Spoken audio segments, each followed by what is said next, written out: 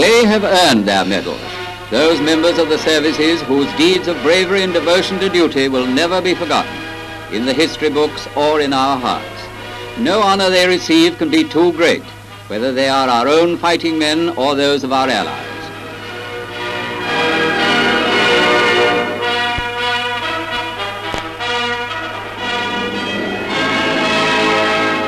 Millions will have their reward, even the fire watchers.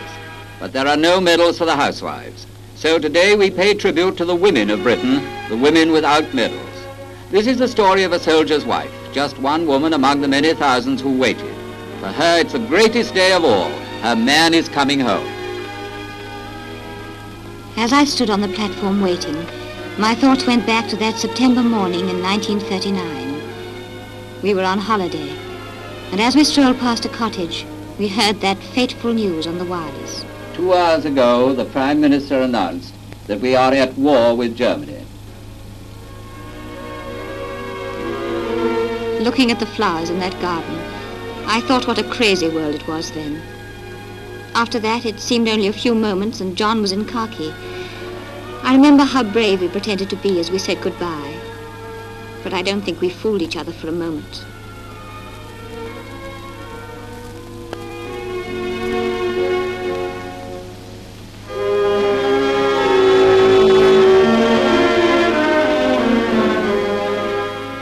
That evening, when the children were in bed, I realized how lonely a room can be. His chair, his pipe left on the mantelpiece, just as if he'd be back in a moment.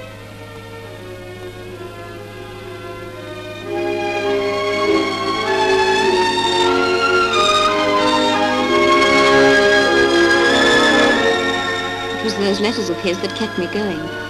I read each one again and again until I knew them by heart. How many times I tried to picture where he was from the heading, somewhere in England, and later on, somewhere overseas. Not for worlds would I have told him of the raids we were having, of the awful noise of the endless air battles raging overhead, and of those terrible moments when I hurried to the shelter with the children, trying to make believe it was all a new game, so that they shouldn't be scared.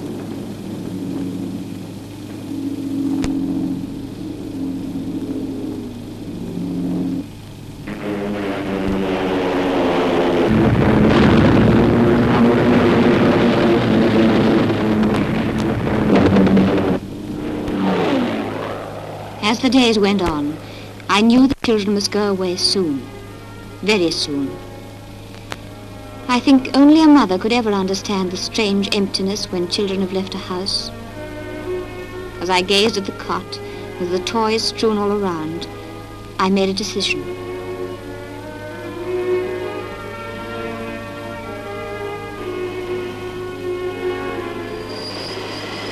A few days later, I hadn't time to dwell on loneliness, working at the factory, feeling that I was doing something to help. And at lunchtime, like the other women, hurrying out to try and get a bit of shopping done.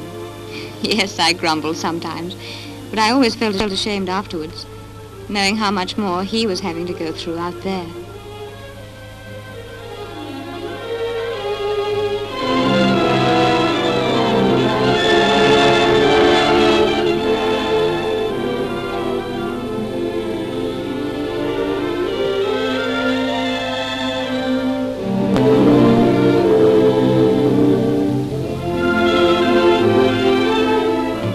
The rations had been bought, and the ration book marked up by the shopkeeper, there was that other queue to face, the queue for the bus to take me home.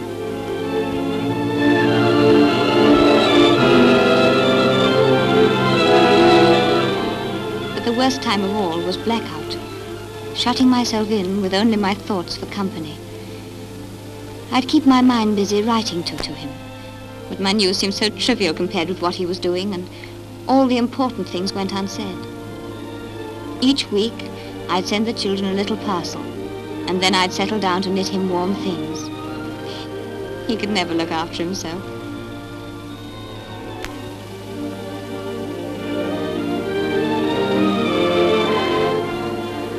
I came to live for those times when I managed to get down to visit the children where they were evacuated, and when I saw how well and happy they looked, and how lovely and peaceful the country was.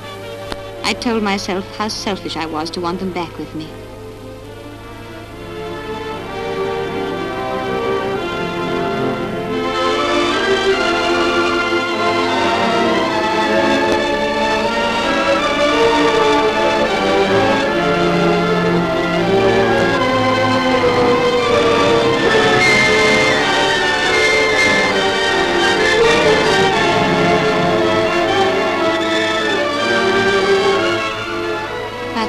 Even while we were laughing and playing, I couldn't help thinking how quickly they were growing up without me, and how I was missing all their little sayings and doings that make up a mother's memories.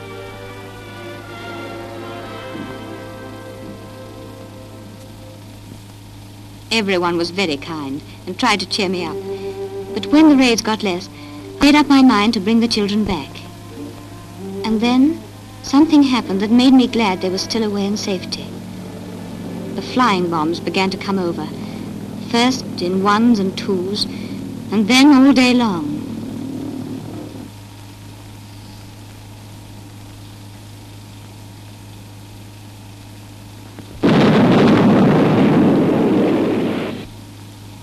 As soon as one had passed over, you began to breathe again, another would come.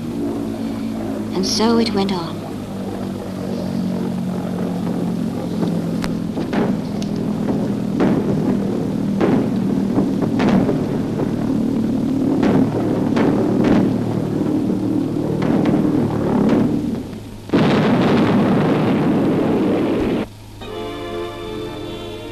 Someone invented the word doodlebugs.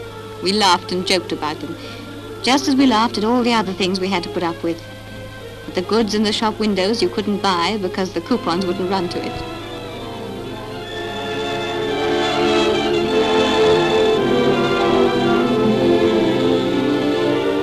And when you stopped outside the grocer's, it was to reckon up the points you had left, instead of the money in your purse.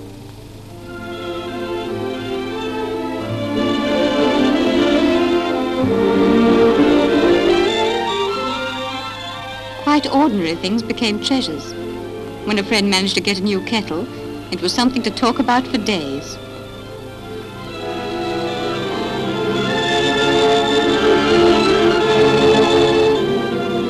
Every soldier's wife will know how I felt when the telegraph boy came to the door with that wire.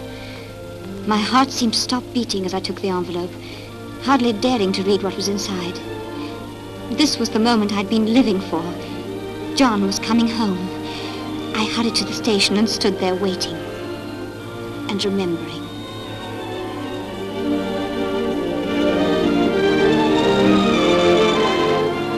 I suppose it wasn't long, really, but it seemed an age before the train came steaming in, the train that was bringing him back.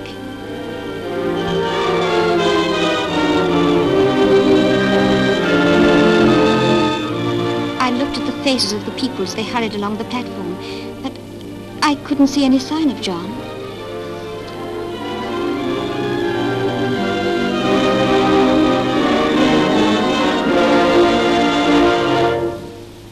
Then suddenly, there he was. It was us two alone. There were so many things I was going to say to him, yet just to hold him again meant more than all of them.